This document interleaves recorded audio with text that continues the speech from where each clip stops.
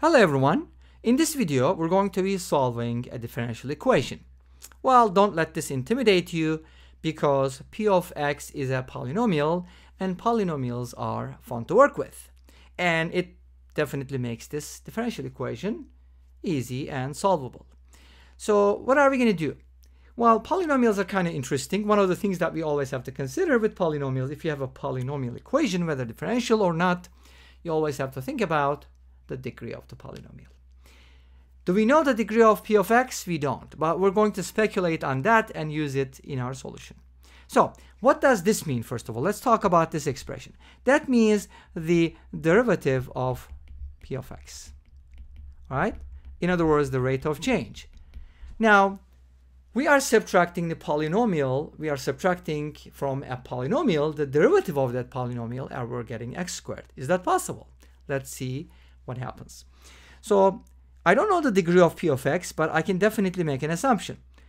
Notice that polynomials can be written as a n x to the power n, a sub n minus 1, x to the power n minus 1, where a n minus 1, so on and so forth are real numbers, and here n, all these powers are whole numbers. So we're not using any negative exponents, we're not using radicals, we're not using 1 over x, so on and so forth. So, for example, a polynomial would be x cubed plus 2x plus 1 would be a polynomial. Now, let's think about this expression here. Can our polynomial be cubic? Can it be a quartic? Can it be linear?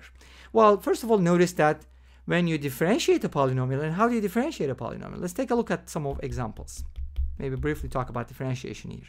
So if p of x is what I gave you above, let's go ahead and differentiate. How do you differentiate? By using the power rule. Well, the derivative of x to the power n is n times x to the power n minus 1. So by reducing the power by 1 and moving the coefficient, or the power, making the coefficient, you get 3x squared. And the derivative of 2x is basically 2 times 1 times x to the power 0.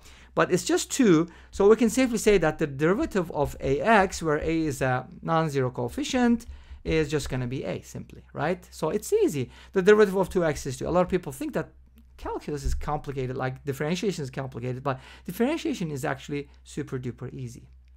Integration is not the same way, but again, it can be done.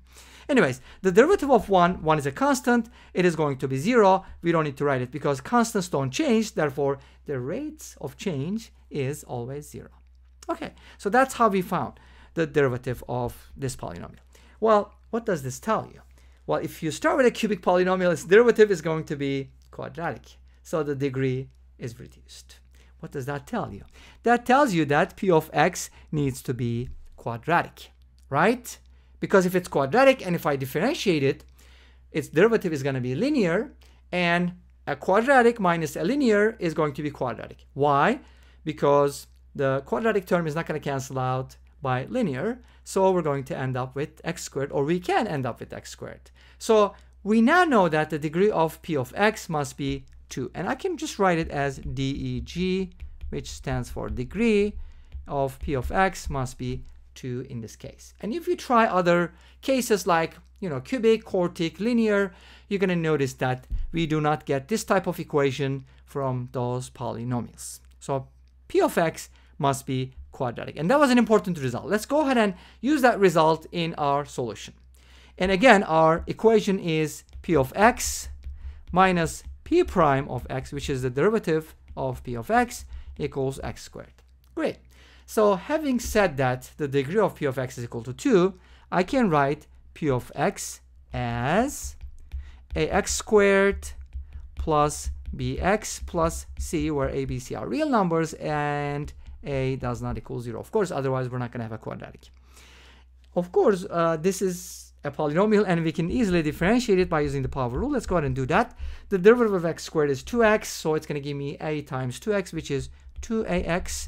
The derivative of bx, remember we talked about it, a constant times x is going to be the constant when differentiated, and the derivative of the constant is going to be 0. This is the reason why we use, when we integrate some functions, we say blah blah blah plus c, and if you don't add the constant, you lose points on the test. So make sure you always do that and don't make your professor angry. Okay, anyways, this is my derivative, this is my polynomial. What am I going to do next? I'm going to plug them in this equation and find A, B, C. The rest is as easy as A, B, C. Okay, I talked too much again. Apologize. Let me go ahead and get on with the solution. So let's go ahead and replace P of x here with ax squared plus bx plus c. From that, I need to subtract the derivative, which is 2ax plus b, and I want the result to be x squared. Great? All right. So let's go ahead and simplify this. Ax squared is right there. Now I have bx plus c. If you negate everything in the parentheses, you're going to be getting negative 2x minus b is equal to x squared. Now notice that both sides are polynomials, so they're true for all values of x, which are real in this case. So that gives us a really strong statement. So I can just go ahead and combine like terms here, the terms with x, and then of course the constants. So this is a super duper powerful expression, because this is true for all real values of x. Now, what am I going to do with this one? Well, I'm just going to compare the coefficients. I have ax squared on the left-hand side, and I have 1x squared on the right-hand side. What is that supposed to mean? It means that a equals 1. Awesome. Okay, what else can we say? Well, the coefficient of x on the left-hand side is equal to b minus 2a, but there is no x on the right-hand side, which means the coefficient of x is 0, which means b minus 2a is equal to 0, which means b is equal to 2a, which means b is equal to 2 because a is equal to 1. So I got a equals 1 and b equals 2, and let's see what the constant gives us. The constant term is c minus b on the left-hand side. The constant term on the right-hand side is non-existent, so it's 0. When something doesn't exist, that doesn't mean it doesn't exist. It exists, but it's just 0. You don't see it. Okay, so that's a 0, and this gives us c minus b equals 0, and this gives us c equals b, and this gives us c equals 2 because b equals 2. And what did I get from here? I got that a is equal to 1, b is equal to 2, and c is equal to 2. But I'm looking for p of x, right? The polynomial. And my polynomial, remember, if you remember what our assumption was after looking through some different options here, we said that p of x must be quadratic. Why? Because if you subtract its derivative from p of x, you still get a quadratic, and x squared is quadratic, and I want to get a quadratic. Okay? Let's go ahead and finalize this. So p of x was written as ax squared plus bx plus c. So that means having the a, b, c values, I can write my p of x as 1x squared plus 2x plus 2. And this brings us to the end of this video.